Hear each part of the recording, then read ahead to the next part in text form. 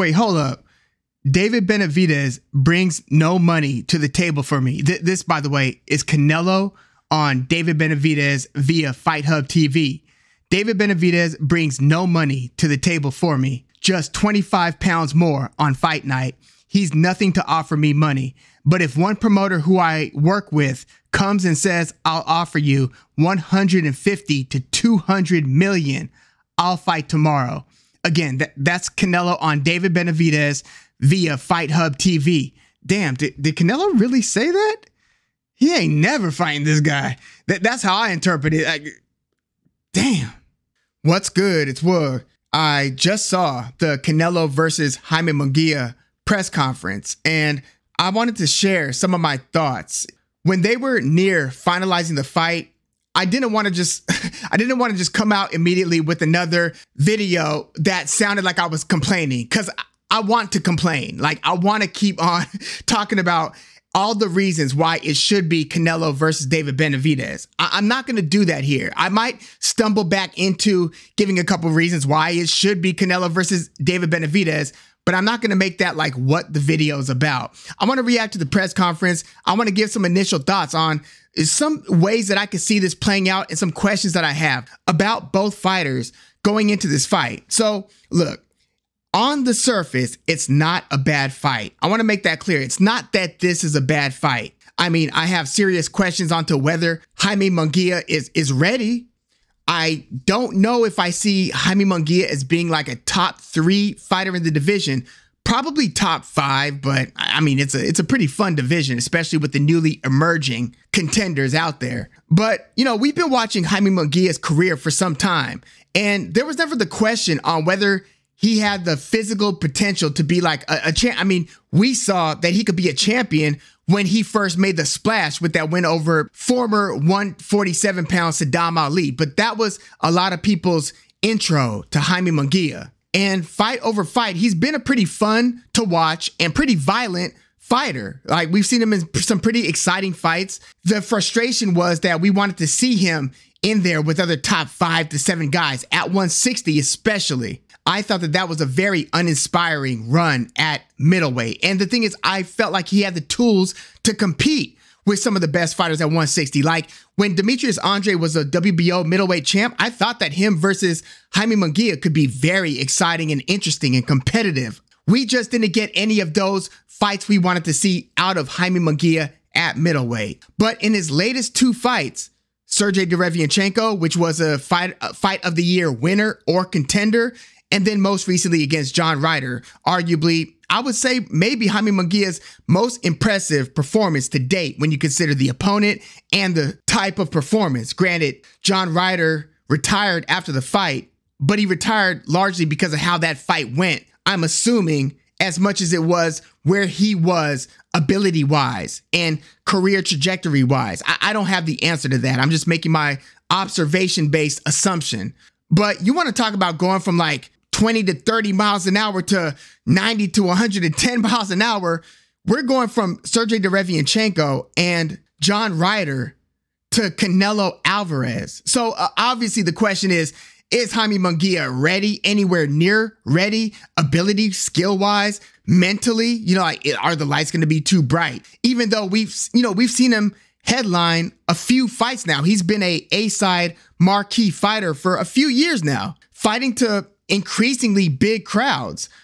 And he didn't just melt under those lights, but obviously the magnitude is different when we're getting into this Canelo fight. Like, you would see different fighters during we'll call it the Floyd Mayweather era. You would see fighters have a certain attitude and ability and performance in the ring leading up to the fight. And then you see how they operated or failed to operate against Floyd Mayweather. Some of it because of abilities and skills and everything that, you know, we saw with our own eyes. But also there's a mental component to it, like the change in environment and media obligations, and just seeing your idol, in the case of Munguia versus Canelo, seeing your idol across the stage from you, interacting with them over, you know, kind of seeing how it's done, right? You've seen him operate from afar. Now Jaime Munguia is seeing it up close. Some of Floyd Mayweather's opponents are now seeing it up close as they prepare to fight Floyd Mayweather. So we get like all kinds of underperforming performances from otherwise very capable opponents. But look, let me get, I hate to segue here, but it's just such on the forefront of my mind. Like, they asked Canelo regarding why he's fighting a Mexican fighter now and what that means to him. And they didn't ask him in an accusatory way. They just asked him in a, this is an important Mexican versus Mexican fight, obviously a big event. We're all glad and proud and fortunate to be here. What went into, or what motivated you to decide to fight a fellow Mexican fighter? Canelo, to that said, I didn't want to fight another Mexican fighter, but Jaime Munguia has proven that he deserves this opportunity, or something to the effect of he's proven himself. And again, that just triggered me, because I'm just thinking, who has proved themselves in that division more than David Benavidez has? So again, like, not that Jaime Munguia hasn't done nothing, but David Benavidez is coming off of beating Caleb Plant and stopping Demetrius Andrade. So look, Canelo has the right to do whatever he wants to do. But when you hear how he's coming across like so dismissive about what David Benavidez brings to the table, for somebody who's talking about wanting to create and establish a great legacy, and that being so important to him, how can you on one side say that and then be so dismissive, knowing what you know about boxing, knowing what David Benavidez has accomplished to deserve a fight with you, and then play it off like that, and then go fight a Mexican, not a Mexican American, but a Mexican, a fellow countryman in Jaime Munguia? It's almost like he's trolling the audience who is clamoring for that fight. But that audience that wants Canelo versus Benavidez is most of fight fans. That's the thing. And that this matters to Canelo on some level. I do believe that he wants to give the fans more stuff to remember him by. But when you listen to the way he sees his own story, he is talking in a way like he's already done all the proving that he needs to do. And yes, there is a lot of truth to that. But you're holding all of the belts in the division. Everybody else sees the big bad wolf right there in your division for a while on the same platform as you. And you're going to kind of act like this is not important business to be had. Either admit that this is a big threat. And look, a boxer of his caliber will never admit this, but either admit that it's not worth the risk, which you'll never hear that, right? But don't gaslight the public in any way, suggesting that Jaime Munguia is nearly as worthy of this opportunity at this stage as David Benavidez. Again, I mean, abilities aside, this isn't even accounting for what they can actually do physically or what threat they pose in the ring to Canelo. I'm just saying, in terms of on paper, what you've already accomplished. Yes, I do also think that David Benavidez is much more 50-50 in terms of the likelihood that he wins against Canelo than Jaime Munguia is.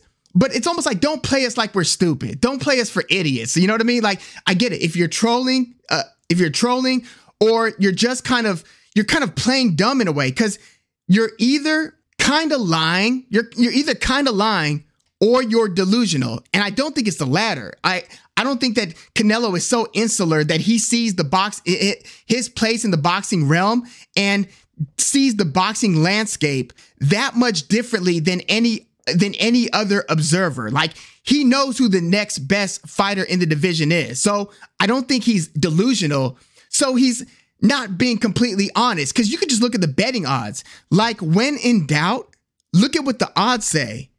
If Jaime Munguia was that much of a formidable threat and Canelo saw it as such, and look, I don't know where Canelo sees himself in his career trajectory. Maybe he knows something that we suspect, and maybe Canelo is that far over the hill to where Jaime Munguia really does pose that much of a threat. Maybe that's what's going on. But again, we're just kind of speculating, because I don't feel like we're getting an honest Canelo in that context as it pertains to David Benavidez and what he represents to Canelo Alvarez's legacy. I think Canelo is smart enough to know. I believe that he is. And again, check the betting odds on what Canelo versus Munguia is looking like. It's somewhere between like a 4-1 to a 5-1 favorite, somewhere in the ballpark of like a 4-1 to 4.5-1 underdog. Jaime Munguia is. Interesting note. People forget that Dimitri Bivol was a big underdog against Canelo.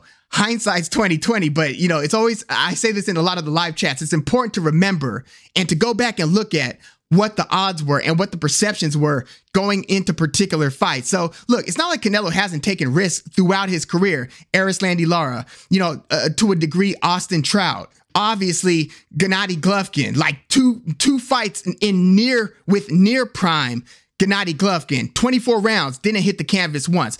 You can never take that away from Canelo Alvarez. Hell, I was giving him the benefit of the doubt during that campaign at 168. I had a lot of friends, family members, fellow boxing fans telling me that I was giving too much props and too much credence into what Canelo did against specifically Callum Smith, Billy Joe Saunders, and Caleb Plant. We'll let the Avni Yildirim one go, even though he did make that look totally non-competitive, which is interesting. Same thing with the fight against Rocky Fielding a few years prior. But I looked at those as being very excellent accomplishments. I thought that Callum Smith in particular was a major threat going into that one. So Canelo's obviously done a ton and he doesn't have anything to prove. But if you're still going to campaign, hold the belts, and lead us to believe that you are still A plus level elite fighter, don't then gaslight us into like thinking that into making us feel like we're crazy because we're like, is it me or is David Benavidez one bad MF? And we would all love to see if Canelo can beat that guy.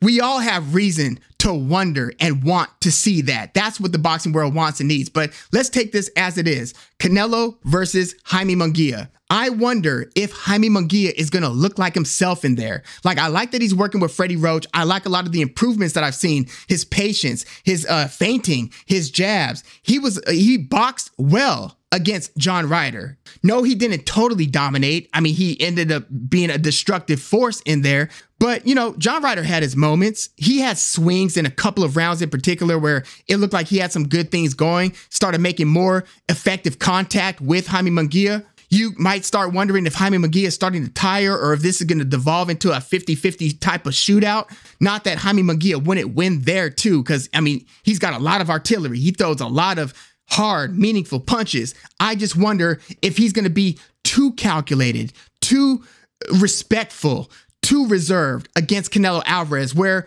it's either kind of deer in headlights, like not so much because of the magnitude of the event, but because of the nature of the threat in the counterpunch. Like, this guy can really make you pay. You thought that Sergey Derevianchenko was dangerous, punching between punches, counterpunching you, catching you kind of clean and unguarded and vulnerable mid-exchange. You thought Derevianchenko was that. I just wonder if Jaime Munguia could factor in the danger that Canelo brings and still be able to put enough heat on Canelo, or is he going to shrink and devolve into a Chavez Jr. where it ends up just being Canelo kind of walking him down and just a listless kind of, okay, look, I'm going to take this L via decision. I don't want any problems here, and let's just all get through this thing safe. Look, I know that hasn't been Jaime Munguia's nature, but again, Dennis Hogan, Liam Smith, Toriano Johnson, all the Gabe Rosado, all the guys that they are not as dangerous, nearly as dangerous as Canelo Alvarez. That includes Derevianchenko and John Ryder. So I think there's a possibility that we might get a, I don't even recognize this guy type of Jaime Munguia in there if he ends up kind of acquiescing and saying, whoa, I got hit by maybe one or two nice counter punches, and then Canelo showed me his speed, went to the body, showed me how quick his reflexes are, at least in the early rounds, right? And into the middle rounds. But I wonder if Jaime Munguia is going to say, okay, and then kind of fight a, I'm just happy to be here type of fight. Not too dissimilar from Jermell Charlo. Again, it doesn't appear to be his nature. And there's also the possibility that it goes the total other way, where he's totally undisciplined and he just starts throwing a ton of punches, gets reckless, gets caught, gets hurt, gets dropped, maybe even stopped. Like, that's also a real possibility. You cannot come in guns blazing like that against Canelo Alvarez. And I hope that under the tutelage of Freddie Roach, he's not totally reckless and that he boxer punches. When they say boxer puncher in describing a fighter, I think he's going to have to hit that sort of a balance. It can't be too aggressive. Going too aggressive is how you get James Kirkland. You know what I mean? I do see a possibility of this turning into Canelo versus James Kirkland. So again, you've got to kind of thread that needle. Can't come in too hot, and you can't just shrink into a Chavez Jr. versus Canelo type of fighter. Can Jaime Munguia hit a balance? Can he make Canelo work and start burning energy in the first half without getting hurt? Can he put enough heat on Canelo to where you start seeing Canelo start turning really red? You start seeing how much he's sweating, how disheveled his hair looks. You want to make Canelo look like he looked late in the fight against Triple G or in the middle to late rounds against Dimitri Bivol. If you could fight him from distance, make him work. Start sticking a jab out there without having to, don't go head over skis. Don't commit to everything. Don't try to make every situation a 3 to 5 punch exchange. Do enough to make Canelo have to respect you. Think, make him have to move his head, make him have to work. Just stick the jab out there. Try to use your length without selling the farm and going in and running the risk of getting caught, especially early to middle rounds. Can Jaime Munguia thread that needle, strike that balance? Don't do too much, don't do too little. Can you win rounds without hurting Canelo? Can you give him just enough volume to be uncomfortable, but not too much volume to where, again, you've got your chin out there and are gonna get hit and hurt? Can you do that against Canelo? Because look, if you can do that and be competitive, maybe even steal a couple of the early rounds by giving enough volume but not getting hurt, if you can win a couple early rounds without spending so much energy to where you're a shell of yourself in the second half of the fight, if you could make Canelo work and then make him look like this recent Canelo where he looks tired in the second half while preserving enough energy to then start putting your foot on the gas in the 7th through 9th round, then we've got a very interesting fight. I don't think Jaime Munguia is going to come in there and blow Canelo out. If Freddie Roach and them are on point with the game plan, Canelo shouldn't be able to just blow Jaime Munguia out early or in the middle rounds. If Munguia could thread the needle and do just enough, give just enough volume in the first half of the fight to where Canelo is tired and reduce or diminish, not because he got hurt or wobbled, not that kind of reduced and diminished, but you are tired in the second half of the fight and then you have enough in the tank to then put your foot on the gas, again, that will be interesting. So that's the main question. If I had to guess right now, I'd have to go Canelo Alvarez, but via decision, not stopping Munguia. I think that him and Freddie Roach are going to be ready for this. I'm hoping that he doesn't turn into that kind of, let's just shell up. Like, you know, I said Chavez Jr. versus Canelo. I don't want to see that. And another fight that you could point to was Joshua Clottey when he got to fight Manny Pacquiao. Like, he was the first guy in several fighters to take Pacquiao the distance, but that's just because he was here. Shaking his head, no. He was here all fight, Joshua Clottey was. Even that version of Manny Pacquiao wasn't going to stop Joshua Clottey on that night. So I don't want to see Munguia avoiding Canelo, you know, throughout the fight to survive. I don't want to see that because Canelo will walk you down if he has you spooked. There's a chance we could get there. But yeah, if I had to guess right now, I'm thinking Canelo via decision. But yeah, let me know what your early thoughts on this one are. Did you see the press conference? What are your thoughts on this fight being made? Again, on its surface, in a vacuum, without the context. If you just look at that fight, it's not a terrible fight, but given the landscape and given the context, it feels all type of wrong. But, you know, Canelo's got the right to do. Look, I was hoping if not David Benavidez, then maybe we get the weird kind of 3-division apart fight between two legends, really, Canelo and Terrence Crawford. I would have been open to that. Anything else would have just been like it would have just felt like an avoidance, really. And I think that's really how I feel about this one. Again, it's not a terrible fight, but that's very unfortunate that now that, you know, Benavidez is probably going to go up to 178, might fight Gvozdyk.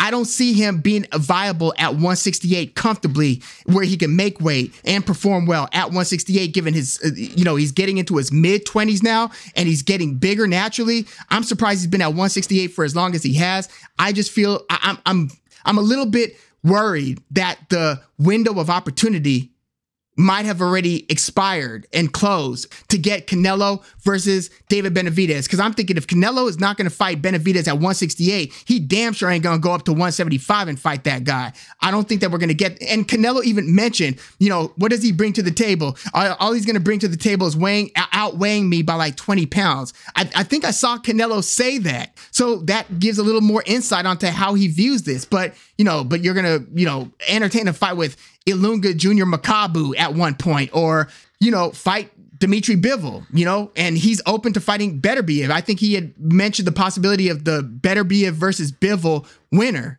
But for some reason, David Benavidez just isn't worth it. Look, and his thing is, well, look, if I fight David Benavidez and I beat him, there's always going to be that next guy you point to. I'm like, look, I get what you're saying. Yeah, there's always the next hurdle to climb, always the next mountain to scale, all that. But like, no, I think fight fans would actually be like, yo, okay.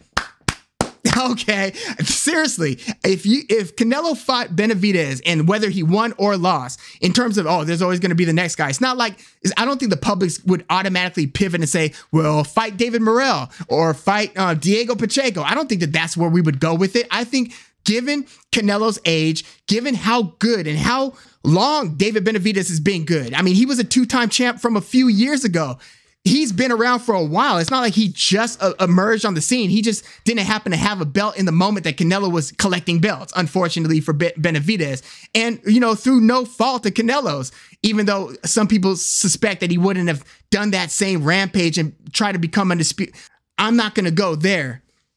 But, yeah, I just fear that the opportunity might have already expired. And now Canelo could say, you know, well, he went up to 175. That's not my problem. I'm here. I'm ready to fight you at 168. And, you know, who knows? David Benavidez might still try to get down. Once he goes to 175, I've got way more questions on whether they could fight at 168 and Benavidez be at his best. And the last thing, before I wrap it up, why did PBC sign Canelo and not have David Benavidez be a part of it? I get it. Just get him in the door, right? Say you can fight whoever you want. But why would Canelo also be so insistent on fighting hey, I just came back from a 3-year out of the ring absence type of Jermall Charlo? You want to fight him now? We've been wanting to see Canelo versus Charlo since 2015. And you're going to choose this time to want to say, yeah, I want that to be a part of my PBC deal? Like, come on. And I get it. It's not Canelo's fault that Jermall, you know, that it sounded like it was agreed to. Then Jermall pulled out and then Jermell entered. But then to go from Jermell and then want to fight Jermall, again, given the landscape at 168, I just ain't feeling it. But yeah, let me know your thoughts on Canelo versus Munguia, the fact that it is happening, what you expect the future to look like, and if you think that Canelo versus Munguia at this stage of Canelo's career can be competitive, and if Munguia has a real shot at beating Canelo. Let me know your thoughts. Like the video, subscribe to the channel if you are into the fight talk. I'm Woog. Thanks for tuning in.